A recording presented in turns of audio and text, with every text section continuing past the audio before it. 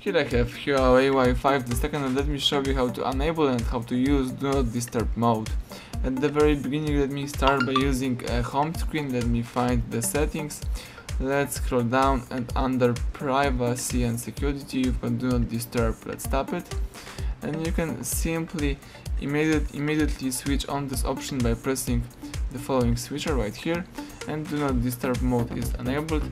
You may also change some settings about Do Not Disturb mode. For example, you can choose switching on this mode scheduled, so on the exact period of time, for example at the night, or you can add some custom periods. Let me tap cancel. You may also choose the priority interruptions, for example repeat calls, the allowed contacts, and something like that. You may also go back, and if you would like to quickly use Do Not Disturb mode or quickly switch off Do Not Disturb mode, let's use upper bar, choose shortcuts, and here you should find Do Not Disturb.